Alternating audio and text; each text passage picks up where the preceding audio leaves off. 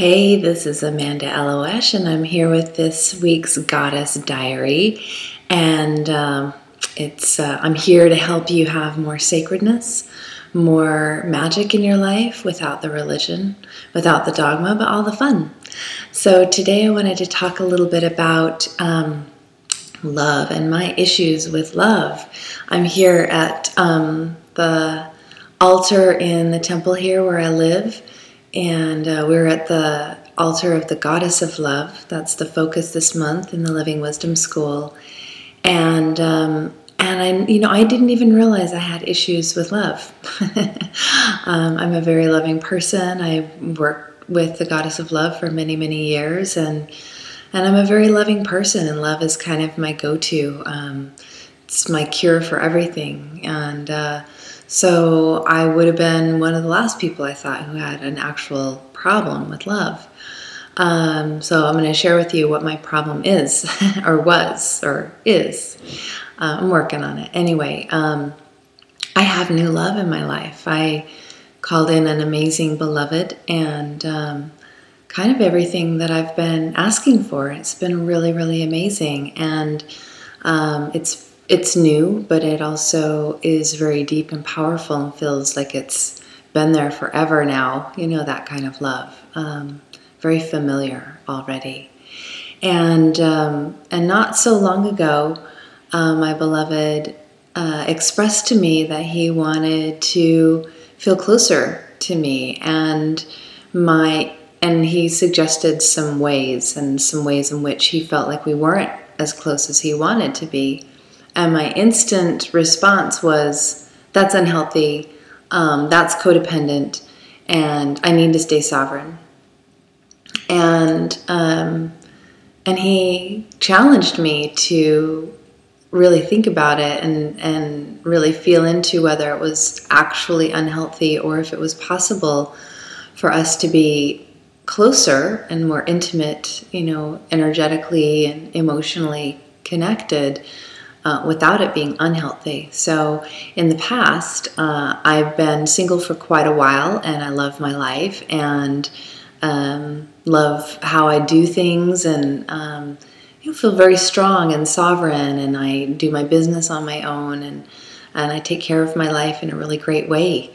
And I've learned to be a soloist, and told myself, in the past, also further back, I've been in codependent relationships and stepped really deep into the zone of sovereignty to make sure that I didn't lose my strength, that I didn't lose my center, and that I didn't give up what was important to me, and focusing on my health and, making my well-being my number one focus, to be with somebody else, to compromise that trade, that unconscious trade that is so easy to do sometimes so that we can have love.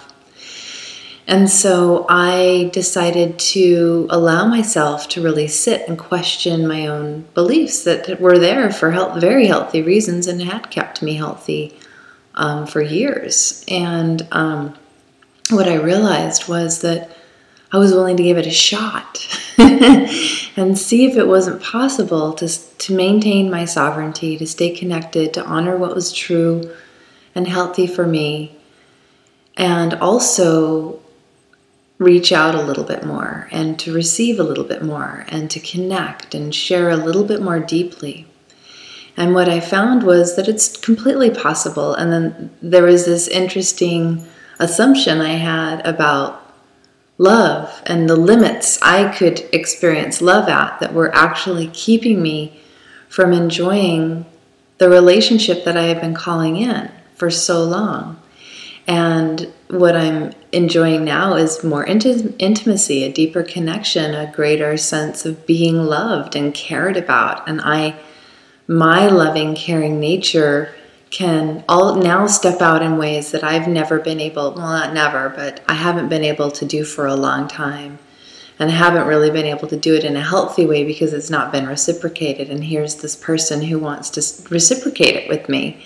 And it's just been such a absent experience for my life. I told myself it couldn't be there and be healthy. So I had this limiting belief that I needed to question and step outside of. So Today I want to encourage you to feel into certain beliefs that you have about love that might be limited and might be keeping you from enjoying something that's being offered, something that's loving. It may not necessarily be romantic love. It may be a loving, gesture. Maybe there's somebody who's offering something loving and kind that you've got mental ideas, fixed ideas about, that you're steering away from because you want to be safe, that actually would be really good and really nourishing for your soul to take that risk.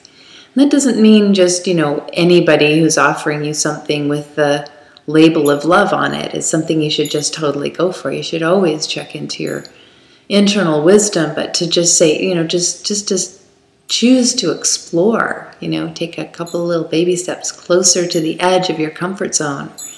Maybe a couple steps outside your comfort zone to see if old beliefs about love or abundance, goddess of love is also about abundance, old ideas about how we receive prosperity in our lives as well, might be limited. Just see if they're limited and see if they're limited in ways that they don't need to be. So that's my challenge for you and my share for you today. And I'm loving it. It is a little scary, but the rewards are totally worth the extra effort it takes to check in and feel in whether each step, each act is serving me or not. So that's my share for this week, and I hope that it serves you, and I hope that it helps you to open to more love, more prosperity.